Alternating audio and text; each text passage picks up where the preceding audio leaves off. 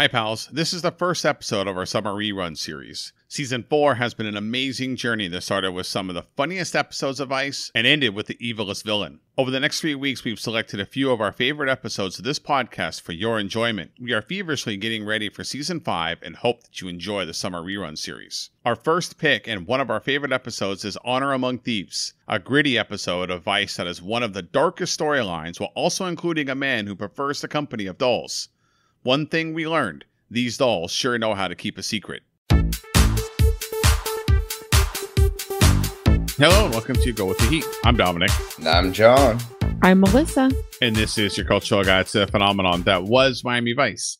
This week, even though we took a week off, we're refreshed. We're ready to go. We have a great episode of Miami Vice. It's Season 4, Episode 16, titled Honor Among Thieves? Question mark?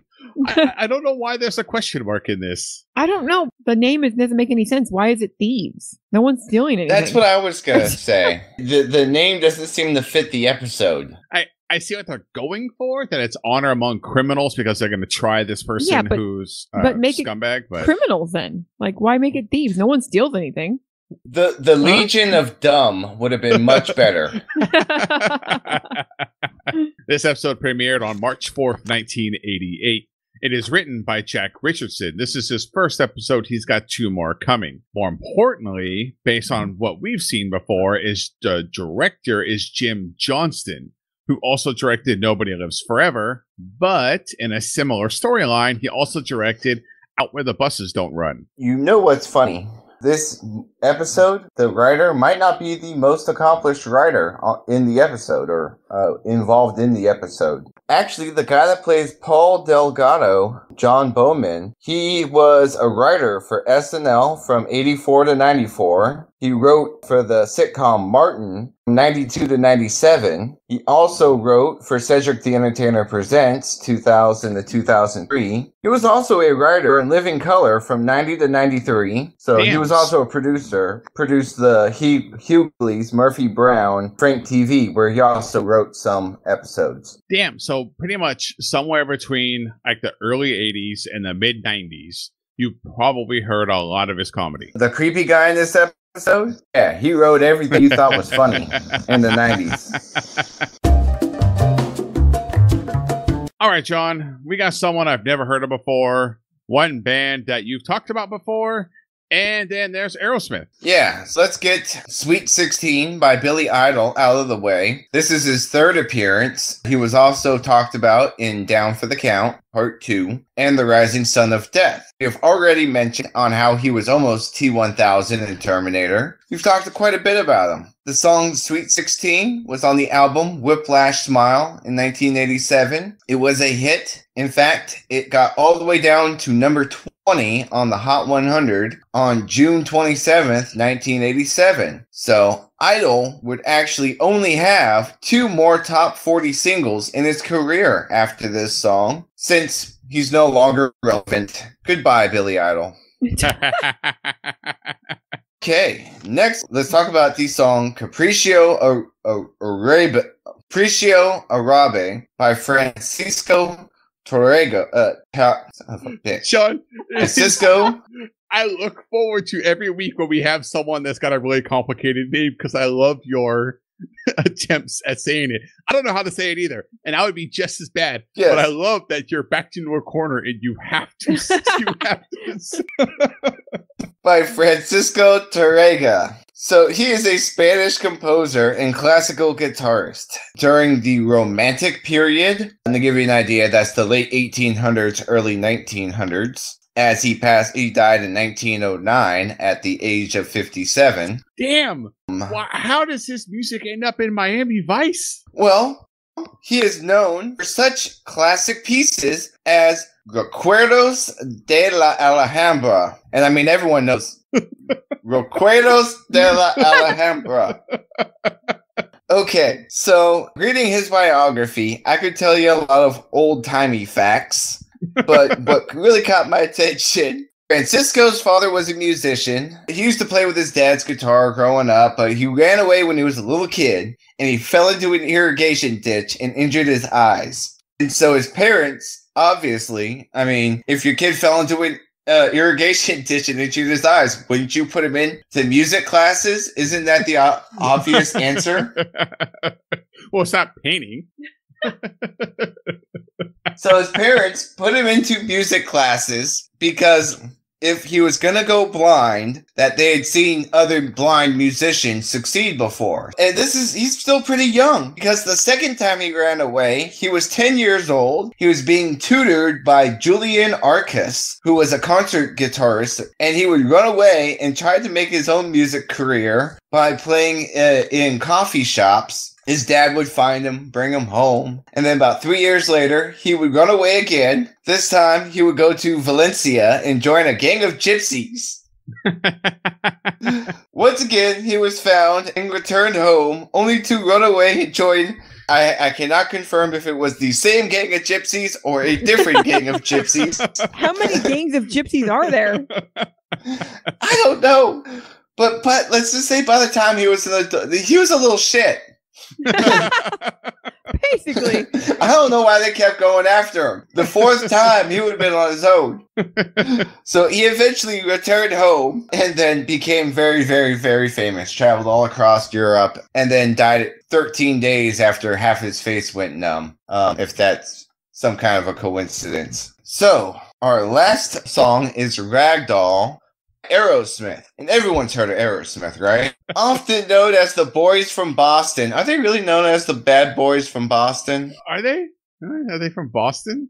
Might explain some things. Bad boys, though? Like, what?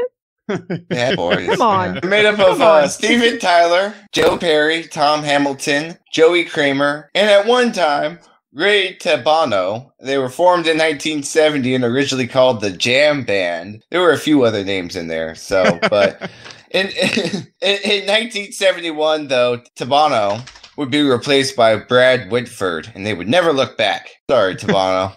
You know what's funny?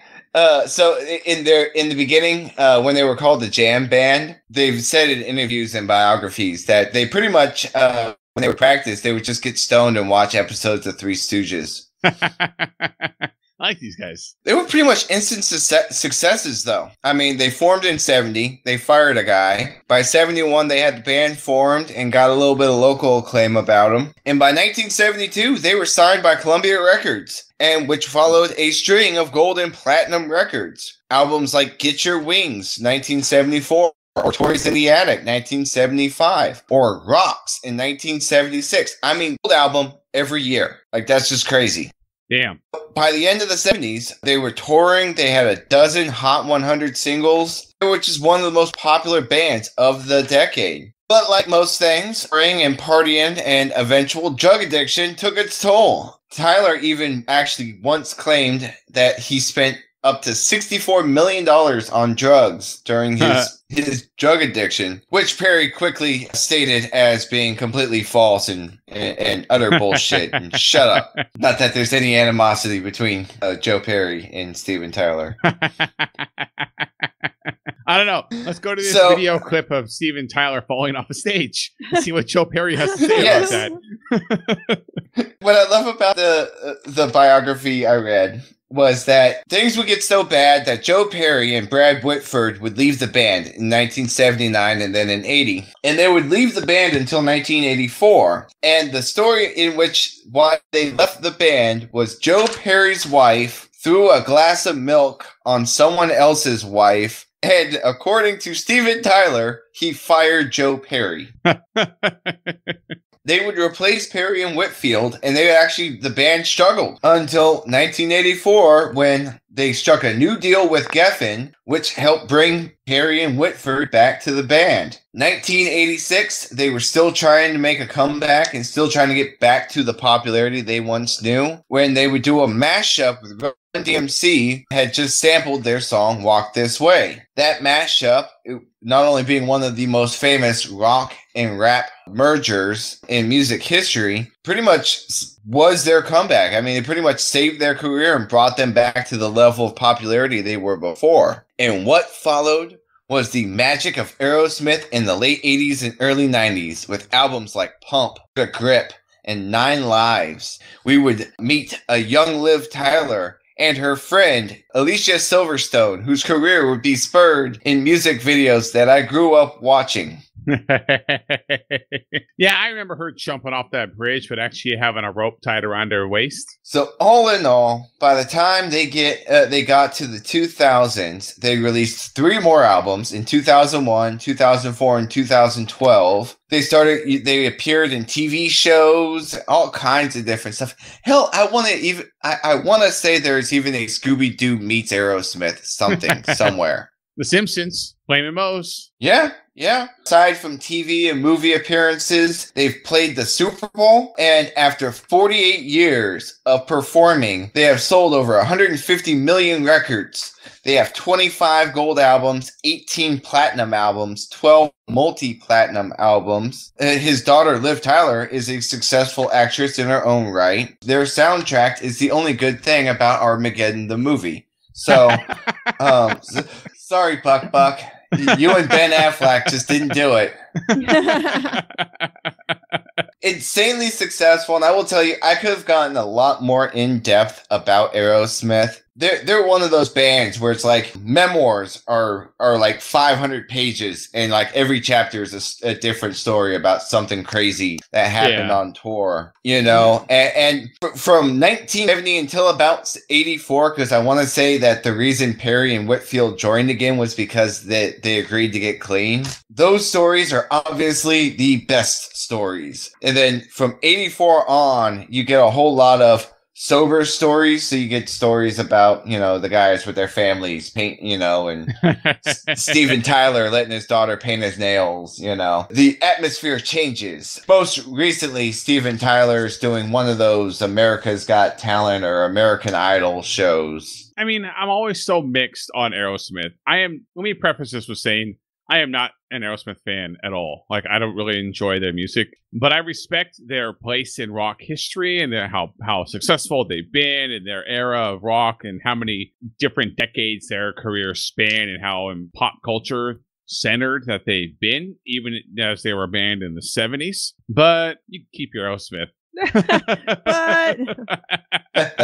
Let's go give our final thoughts on this episode. I'm really interested to see where everyone else lands. I've kind of hinted at by standing Not up so and subtly. yelling my opinion about this episode. Let's go give our final thoughts on this one.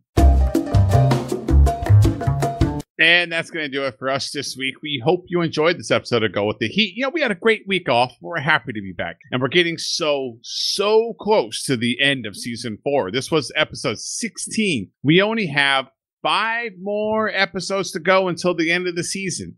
So email us, gowiththeheat@gmail.com. We'd love to hear your favorite moments and your favorite episodes so far of season 4. We're obviously going to take some time off at the end of the season, take a couple weeks to get refreshed and go into the final season of Miami Vice. So we would love to hear from you. Email us, gowiththeheat@gmail.com. Let us know what have been your favorite moments and your favorite episodes of this season so far. Gowiththeheat@gmail.com. Be sure to check out that website, gowiththeheat.com. You can find all the ways to subscribe.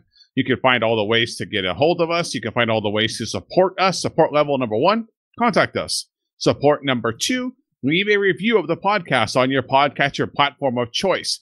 Go ahead and give it the highest rating of all. Just whatever it is, 4 pies, 6 tomatoes, like whatever the highest rating it is, go ahead and give that to us.